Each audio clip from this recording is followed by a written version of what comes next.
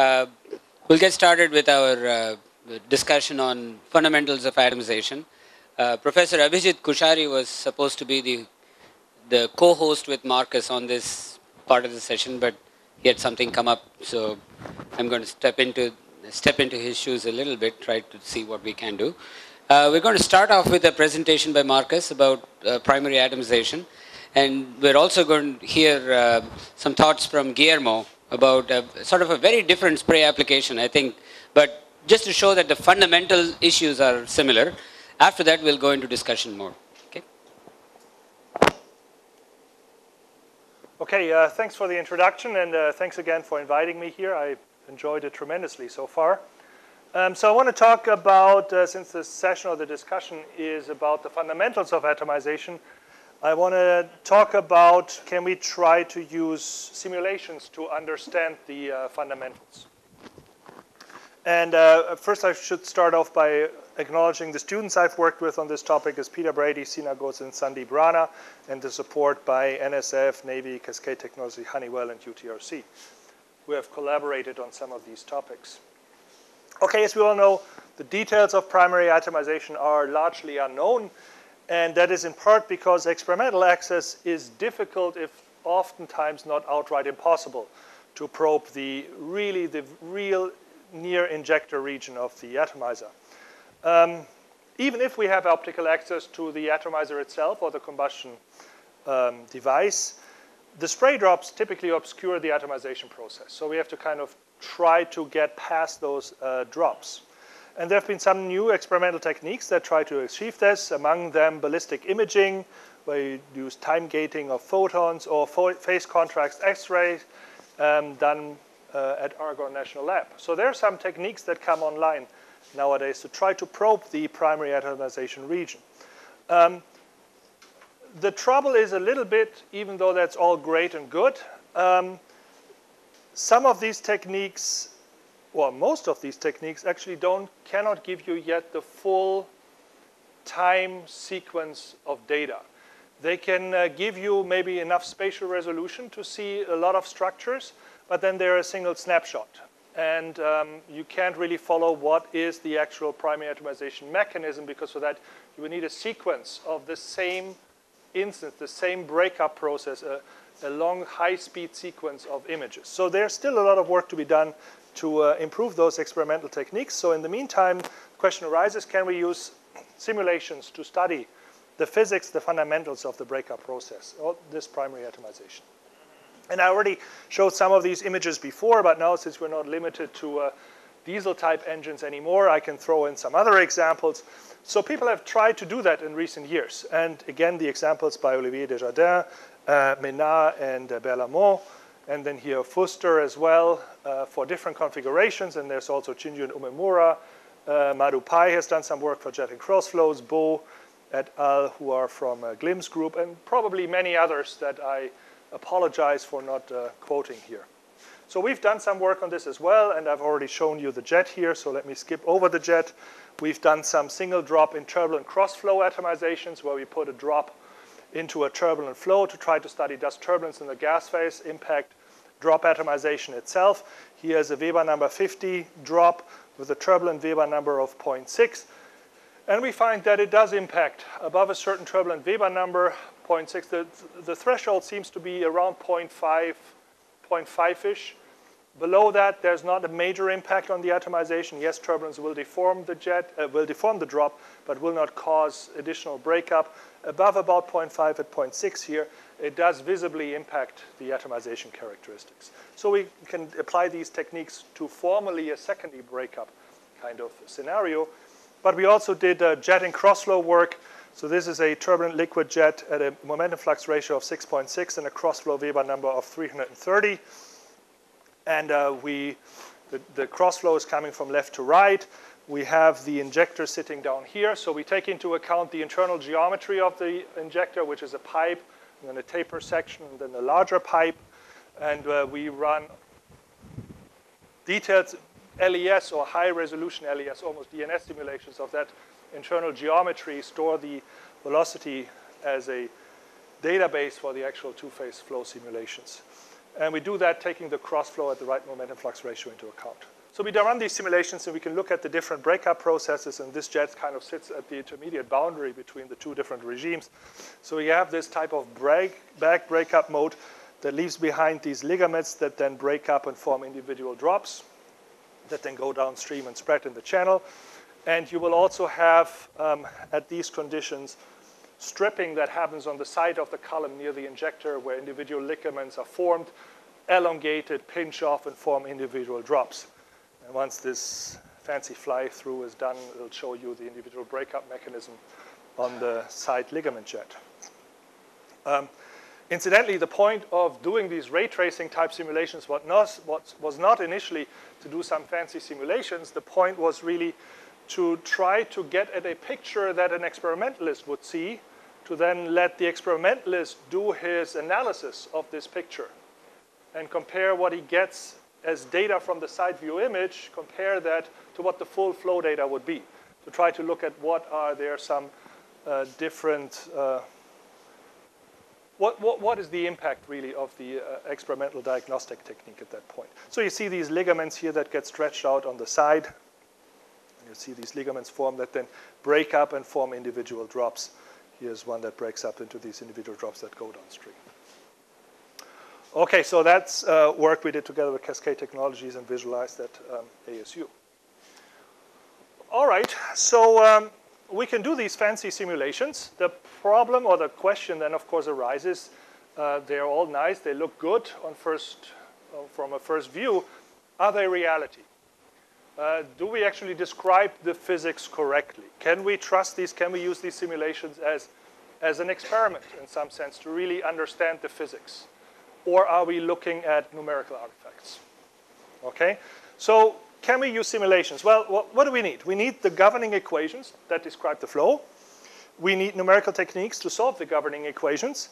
And then we need computers to apply the numerical techniques and find the actual solutions.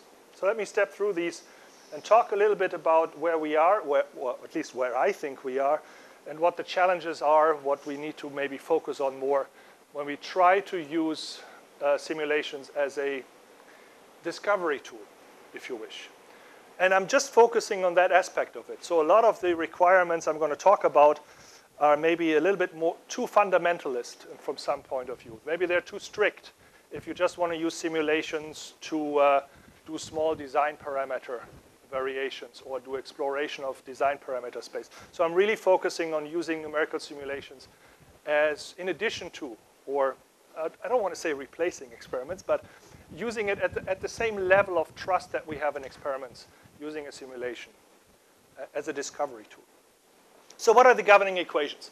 So we have, continuity plus Navier-Stokes equations for flows with immiscible interfaces. So the immiscible interface basically does the following. It adds a surface tension term in here, some surface tension coefficients times the local curvature times the delta function that's located at the phase interface times the normal vector to the phase interface. So those are the governing equations, and then plus an energy equation, plus mass fraction equations, and plus equations of state.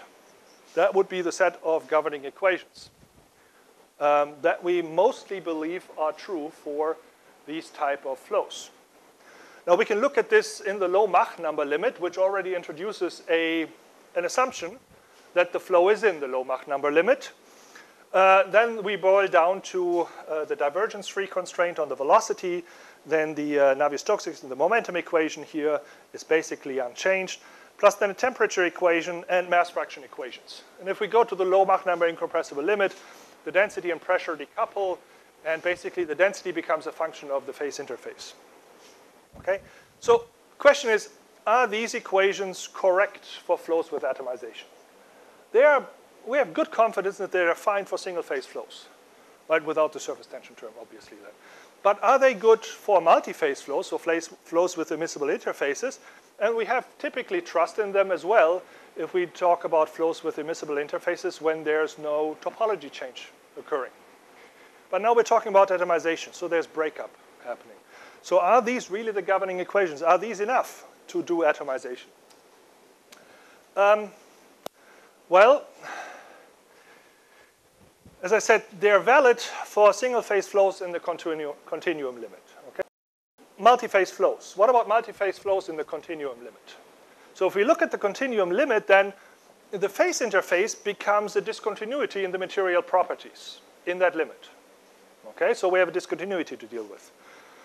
But is this continuum limit really appropriate for atomizing flows? And it is most of the time, I would claim, except near the moment of breakup. Because at breakup, the length scales that we're dealing with go to 0. Because we need a topology change event, so that neck that connects it has to go to 0. So at that point, formally, the continuum limit breaks down. So the equations would not be valid there, and we need something more, right? We either need a statistical treatment, we need van der Waals forces, we need something in addition to the standard Navier-Stokes equations that we're used to dealing with.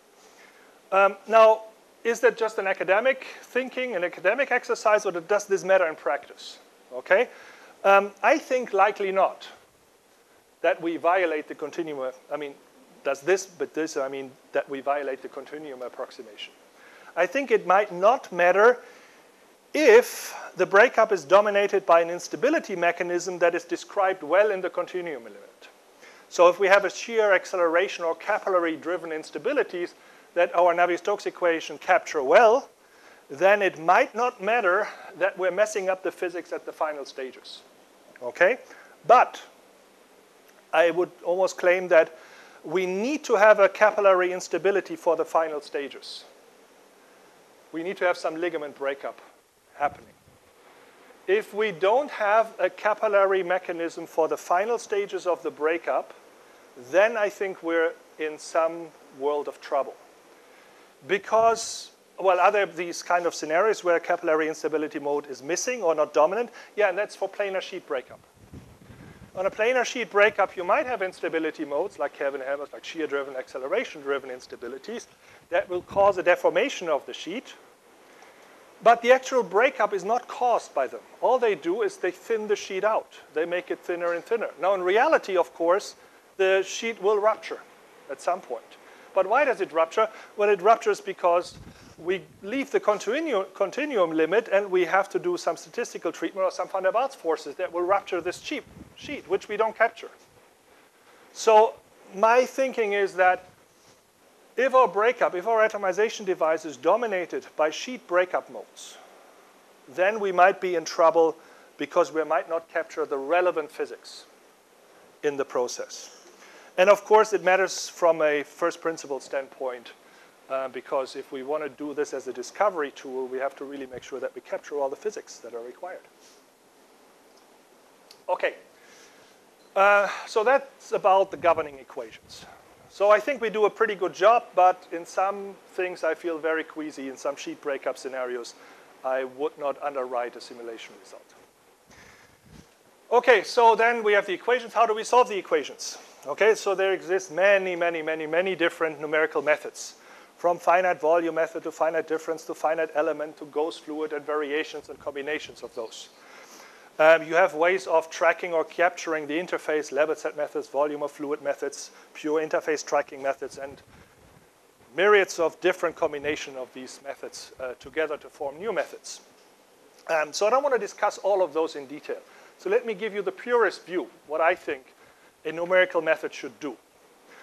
And what are the guiding principles for designing a numerical method?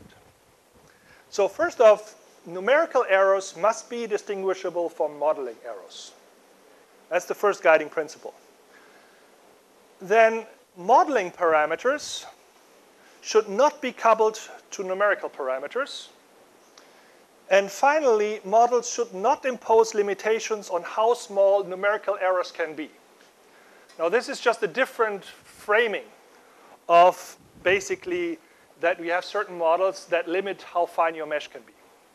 And if I express it like this, well, okay, we all know that, but really it means that the model kind of limits my numerical, how good quality, how well the quality of my numerical result can be, because it limits my mesh. So those three things should be satisfied by any numerical method that we would want to use for a predictive type simulation, for a discovery tool. And more often than not, and I'm as guilty as charged as well, we violate those principles. And here's just some examples where we violate them.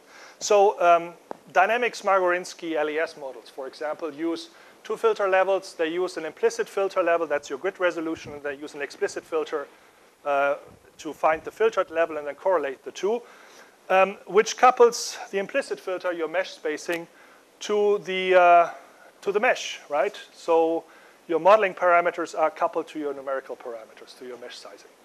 And that would be unacceptable, and there are actually ways around it that you do two explicit filter levels, right? So there are ways we know how to deal with this at this point of view. Now, the typical cop-out answer for dynamic Smagorinsky LES models is, well, if I refine my mesh, I will approach the DNS limit, okay? That's all good and fine. It does not really relate at that limit to your model anymore, because you're continuously changing your model when you refine your mesh up to the DNS model, the DNS mode, where, in theory, the model shouldn't be active anymore anyways. Okay, so that would be unacceptable, but there are ways to deal with this. Now, for multiphase flows, we have these Lagrangian point particle approximations, which put these limits on the mesh spacing we can do near the injector, and that's been pointed out several times, that the mesh spacing needs to be larger than the drop size, which from a fundamental point of view is really unacceptable because it limits me on how small I can make my numerical errors. What else do I have? Well, interface capturing method, level sets, WOF, and all the variants of it, they have the claimed main advantage that topology change events occur automatically, which is a great thing to do. If we do atomization, there's thousands upon thousands, millions maybe of breakup events occurring, and I don't want to deal with them each individually in my code. I want to have it done automatically. And the benefit of level set methods, or any fixed grid method for that matter of point, is that they do this automatically. How do they do that? Well, it's a finite resolution issue. As soon as two interfaces approach within the same numerical grid cell, that thin connecting bridge can no longer be supported by the underlying mesh, and an automatic reconnection or topology change event occurs. So I already brought that term mesh, the local mesh spacing, into play. That tells you that this topology breakup model is mesh dependent. It depends on the local mesh size, which is not really acceptable. First of all, we have to recognize that this is a topology change model, okay? And second of all, it's coupled to the local mesh spacing. So from a purist point of view, it's not really acceptable. And then the final one is the continuum surface force model, or the continuum surface force model for the surface tension force. The surface tension force is in the continuum limit, is a discontinuous force at the interface. It's located with a delta function at the interface. So how do I deal with this? Well, typically I have some form of spreading out this delta function. There are different ways of doing it, consistent ways of doing it. One popular one is the continuum surface force method. Goes back to Bragg-Will, which links the delta function approximation to the gradient of an indicator function, a volume fraction or a color function. It's the gradient of that, and it's the gradient evaluated on your local mesh spacing, which makes that a function of your mesh spacing as well, which brings in numerical parameters into your modeling parameters. Okay, and so those are just some examples, and let me point out that verification and model validation are, in principle, impossible when any of these are violated. Because you're not, what do you want to do with validation? You want to test your model.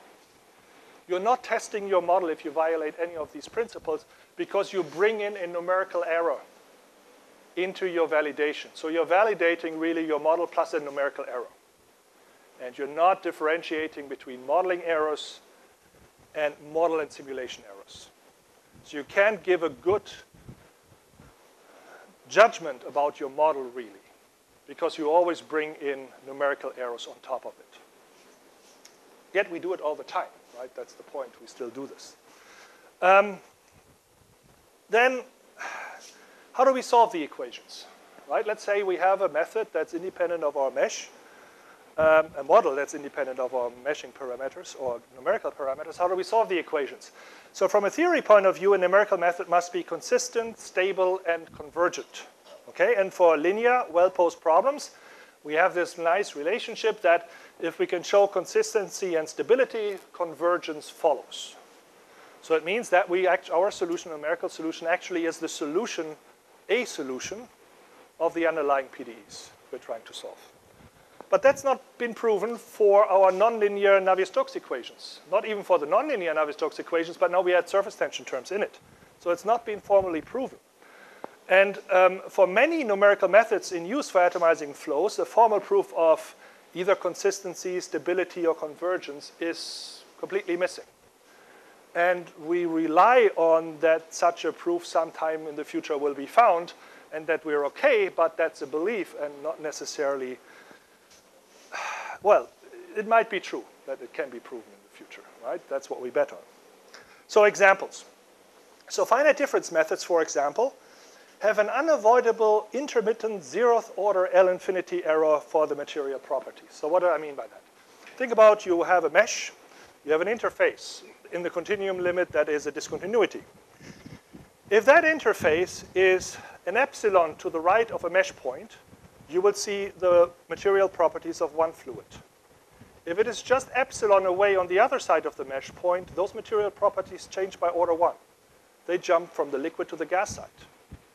And that's a zeroth order error in the material properties. It happens intermittently, right? It happens only when the interface is close to the mesh point. It doesn't happen all the time, but it is there. So the question is, what happens to that zeroth order error? Does it pollute my entire solution? Right? Now, it's common practice to blend out these errors at discontinuities for convergence analysis, right? That's what you do if you do shock capturing method and things like that. But is that valid for atomizing flows as well, where everything depends on the dynamics of that discontinuity? Right? That's what we're looking at. We're looking at atomization, the breakup of these phase interfaces. It all depends on the dynamics of the discontinuity. So are these blending out of these discontinuities for formal proofs? Is that okay? Or do we need something better there? Okay.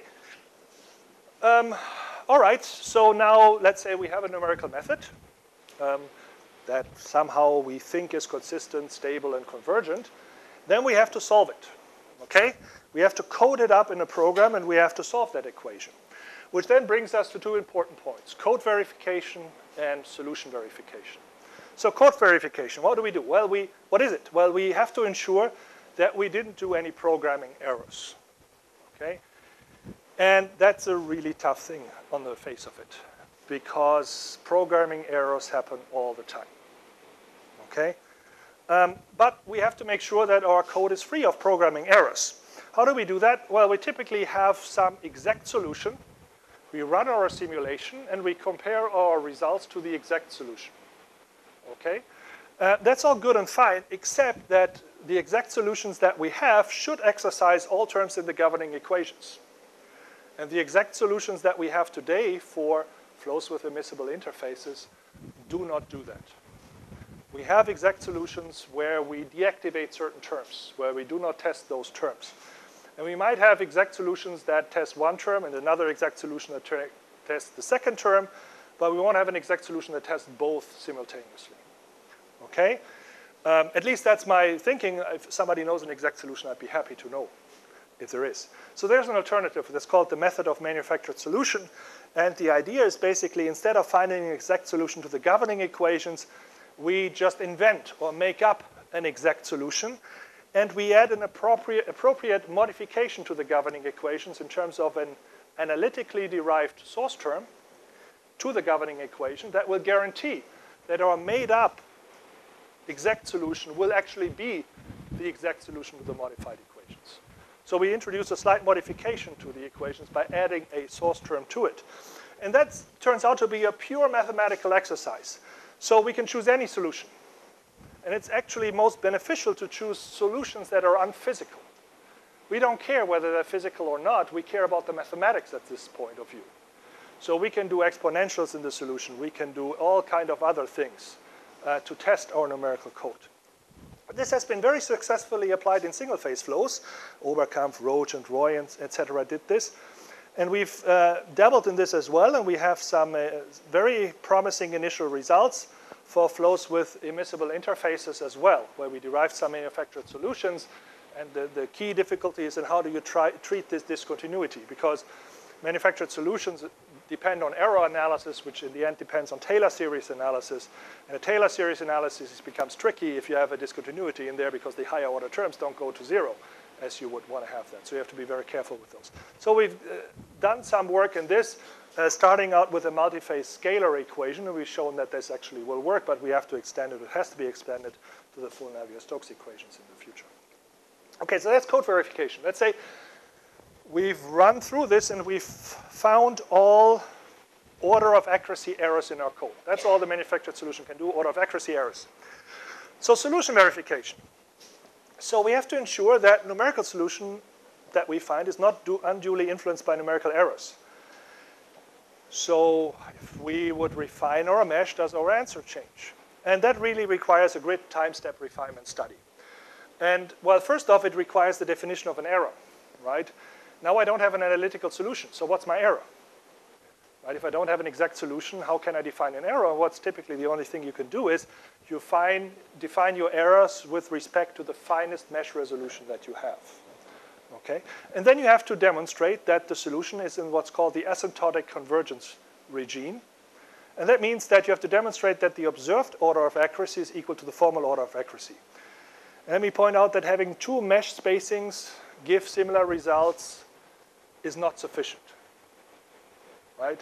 It's not sufficient to have one mesh with a result. You run a separate finer mesh, gives you the same answer, is not sufficient. You have to show that when you refine the mesh, your observed order of accuracy is in line with your formal order of accuracy. Only then can you be sure that under further refinement will you actually converge to the PDE solution.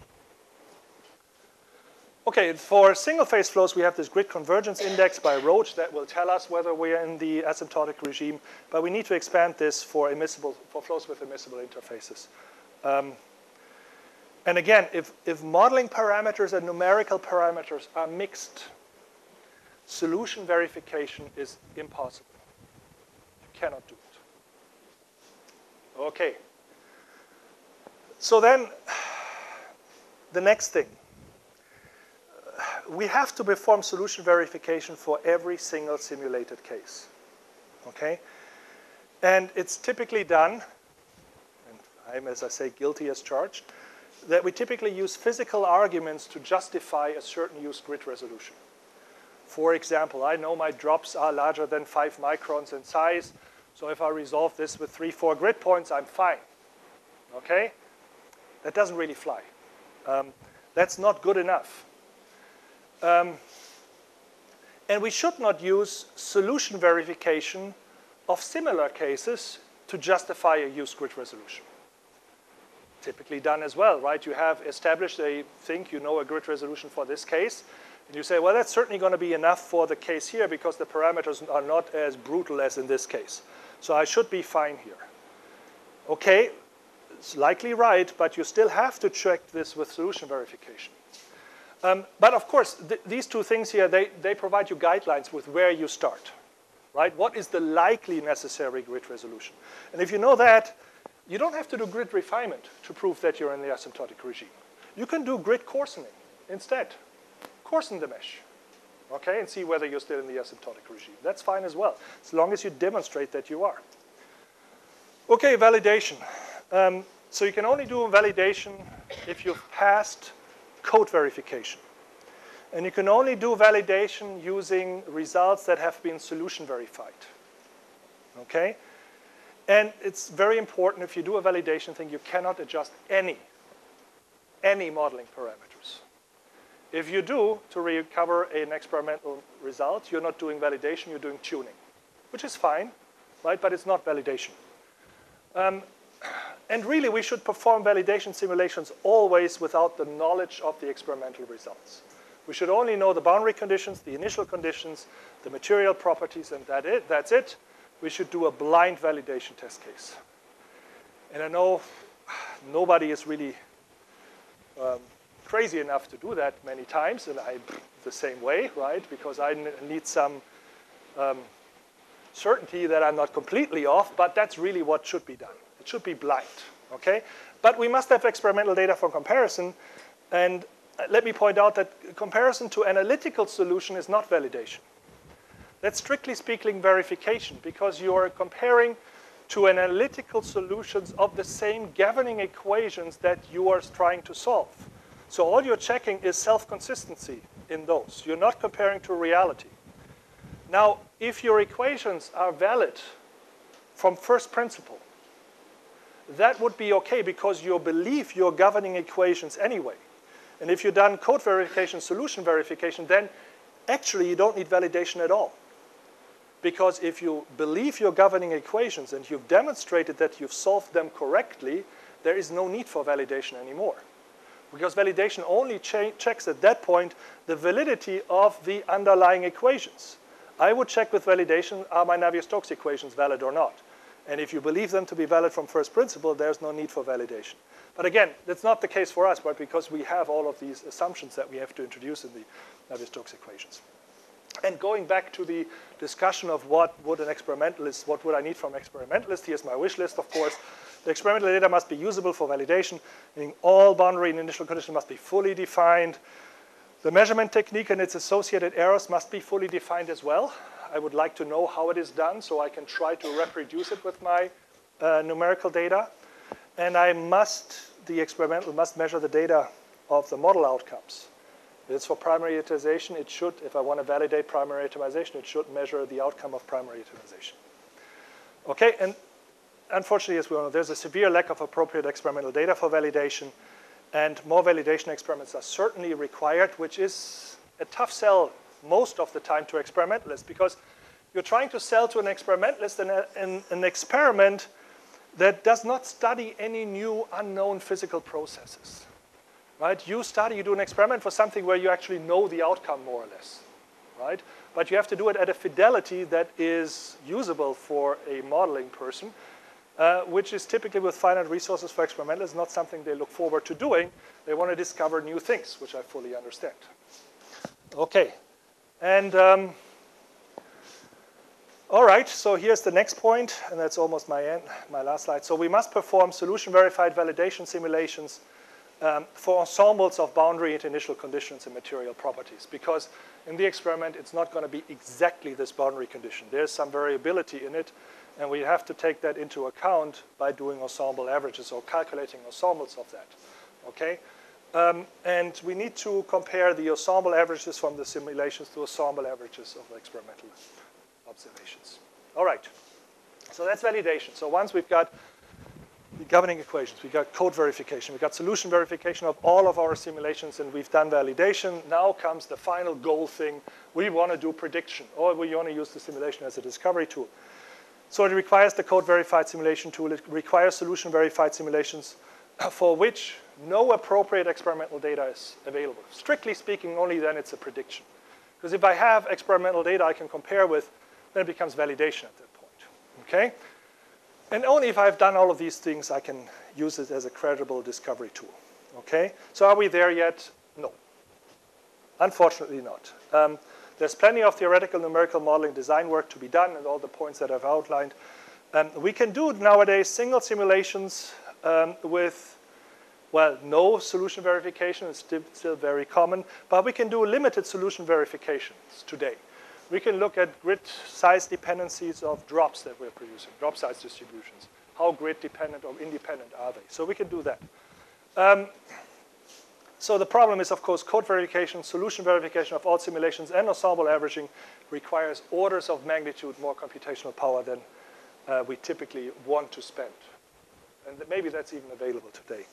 So computer science aspects will become a very important part in the future to try to deal with this. And this one here just limits on one slide all the open issues I think that are there that we need to address to make simulation a discovery tool. So now I hope I haven't completely disillusioned all of you that we can actually do simulations as a discovery tool. And I think we can still gain meaningful data from it, but we have to rely on validation and things like this. But if we want to take that next step in the future, those are the things I think we need to address and deal with to make it a true discovery tool, independent or in conjunction with experiments. Thanks.